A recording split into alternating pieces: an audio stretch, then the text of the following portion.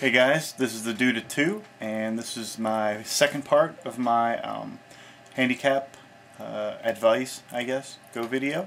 Before I talked about different strategies for weaker players to fight stronger players to make their, make their job a lot harder. Well, here's a game I played with Handicap Go. It's the strongest go program for the droid. It just, on the higher levels, it just absolutely demolishes me.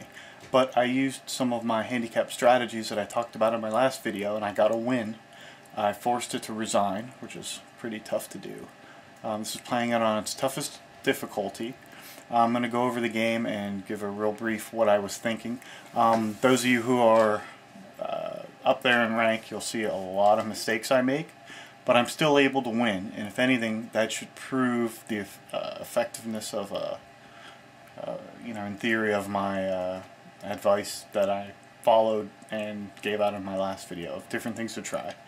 So I'm going to start with it's a 9-stone handicap game. I'm playing against a computer, and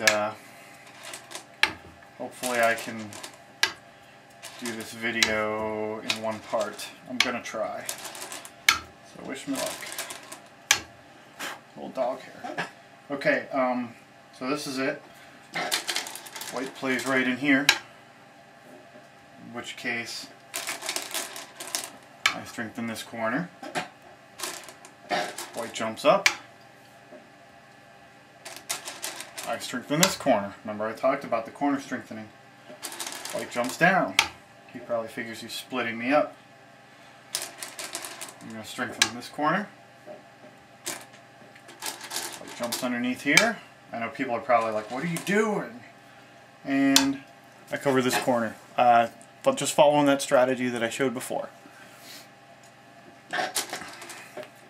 White's going to play here. Remember that. White jumps out here. I'm going to jump up here.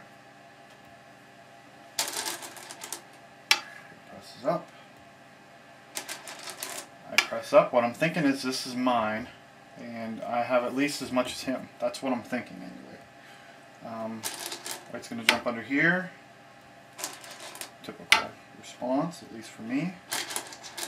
White pulls back. And I'm going to cover any cutting points, ensuring my life. White's going to push up again, and I'm pretty sure, yeah, I play here. Okay. White's going to continue pushing up around, in which case I'm going to just let him. I'm sorry, I played here. White pushes up. I push up again. And you're supposed to always push on the 4th line, and this is the 5th line, so let him do it, I figure. I'm going to pull up to here. I was hoping he'd pull up here so I can do here, but he's a little smarter than that. He wants to jump ahead of me, so he plays here. And now that I see no major Sente moves that I have to answer, I play there, continuing with my strategy. White continues with his strategy of surrounding my center stone. In which case I see there's a lot of power here, so what I do is I play here. This would probably be safer, but what the heck, I'm ahead, I got the strength, I figure let's do it. White's going to jump over here, putting this stone in trouble. So I'm just going to continue with my strategy. Why not? White's building up strength so he could attack one of the sides. I play a little more conservative on this side. I figure I'll go a little further out, a little more conservative. We'll see what one I like better. This is what I'm thinking in my head. Remember, this is slightly experimental.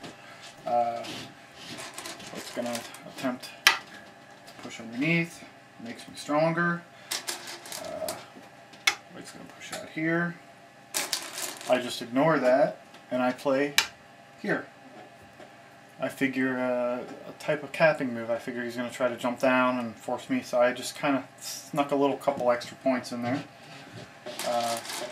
White is still focused on securing its center so it could attack, and I just let him do it. I jump right here with my stone. Now, I'm sure by now White realizes he's really, really far behind, and he's got a lot of work to do. So we're going to see right now he's going to lay on, he built his foundation, he's going to lay on the attack. And you'll see how strong this program really is going forward from this point. White's going to do a one-step approach. I'm going to secure my area up here. White sees a weakness, he jumps up. I block. I'm pretty happy with this result so far. White's going to jump in here. I'm going to respond to try to keep him out. White jumps up, making good shape. Remember this shape from Good Shape, Bad Shape video? I'm going to play here. White's pushing up. I definitely don't want him up in there.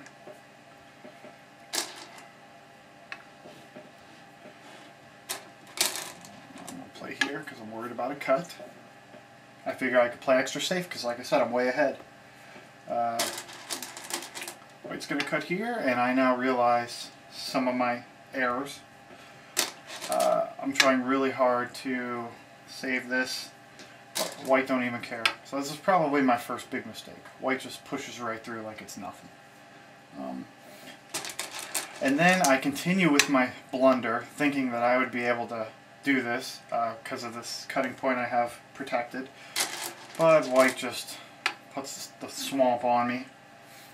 I'm gonna put his stone in Atari, force him to take mine. It's probably another mistake.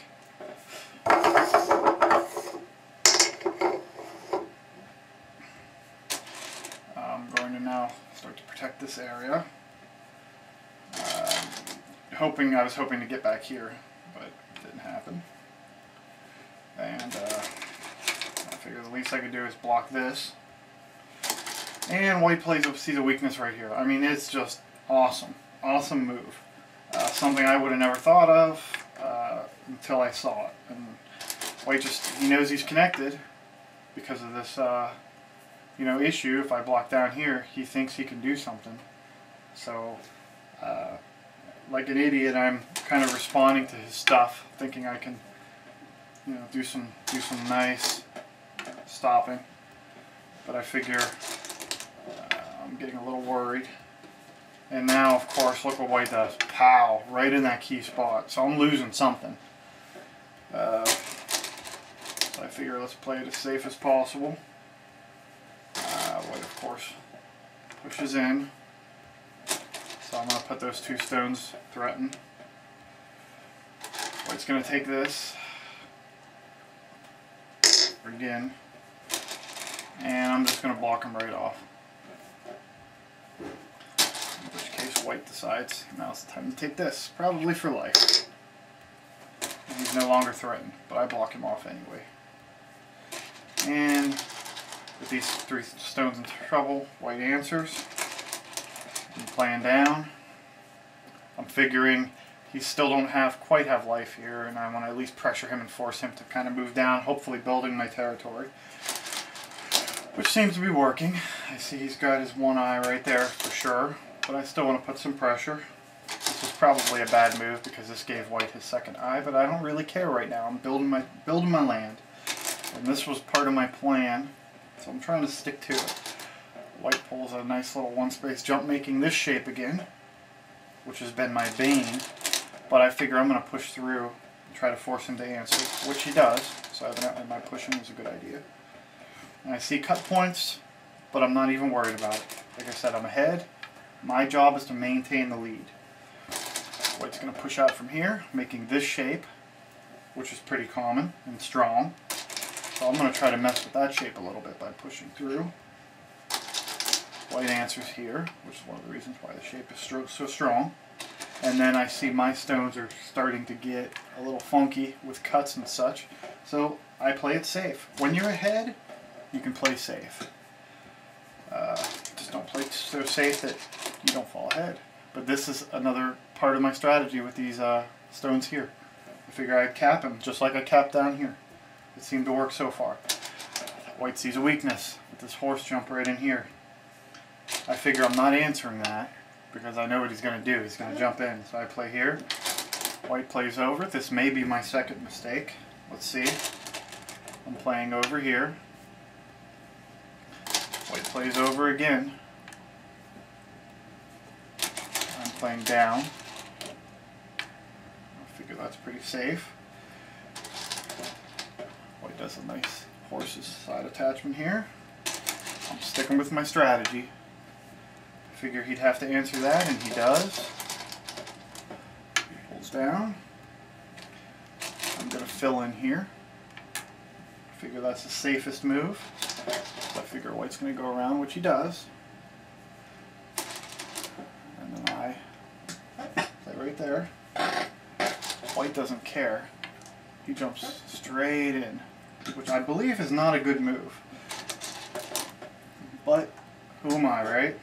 I'll put these two stones in deep trouble, which later on he's going to come back and save those little suckers, which is going to frustrate the heck out of me. But once again, I got nice territory, but look, he's building a nice territory too. Very strong computer program.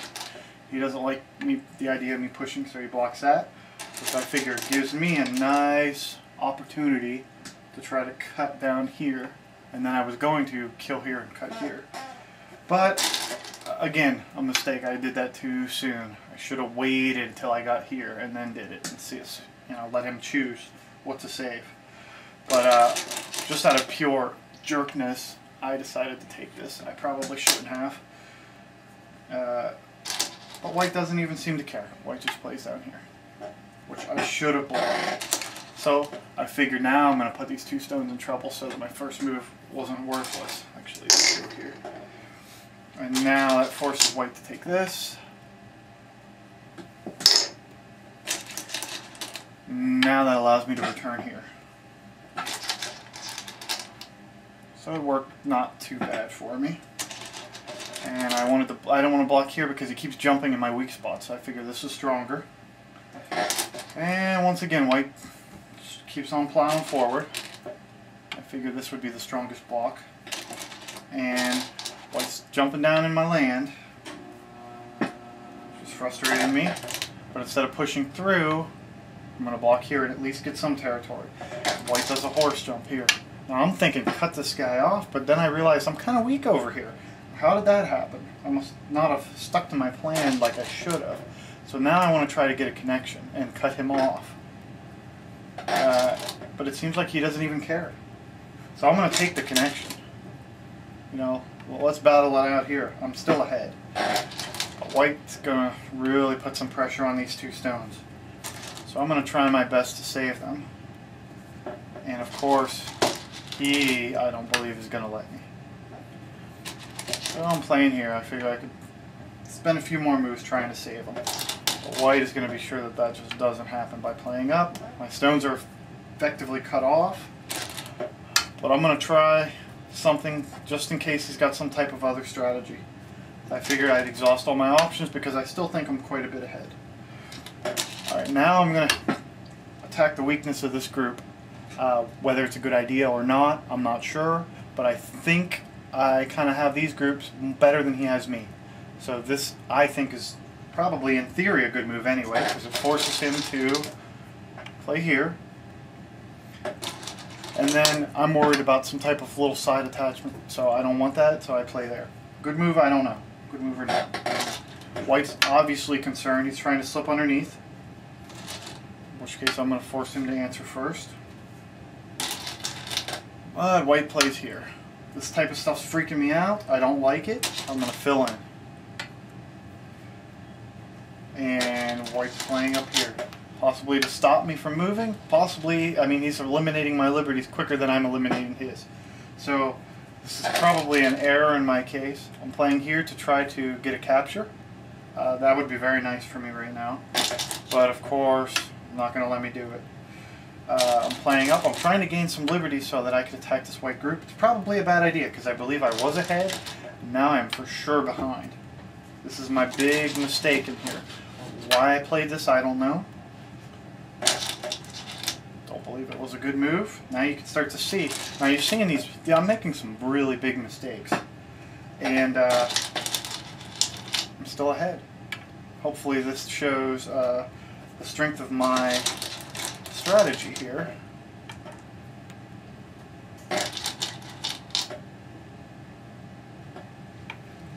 Here. Okay, now I'm thinking it's time to start attacking, if I remember my thinking correctly. Yeah, white's gonna block off here. I'm gonna fill in. Shouldn't have done that. And now white's playing here, and I'm playing up here. I'm thinking maybe I'm gonna be able to fight and break through, but really he's just baiting me. I'm gonna block right here, threatening this whole group here. Now, one thing to know about this game, I played this game while on the assembly line. I work at General Motors. So I don't have a lot of time to think about my moves in my defense. I kind of have to play a couple moves before, you know, a couple moves before the next car comes around. I really only got about 20 seconds of play time in between cars, and that is not very good. I'm working on doing a surround. Again, probably not a great idea. I was hoping to cut this off. Pushing on down. White pushes over. I'm pushing in. I figure if I lose him, not a huge deal. White cuts me off. I'm pulling right up here. I'm trying to, 2 more. But of course, white's connecting here,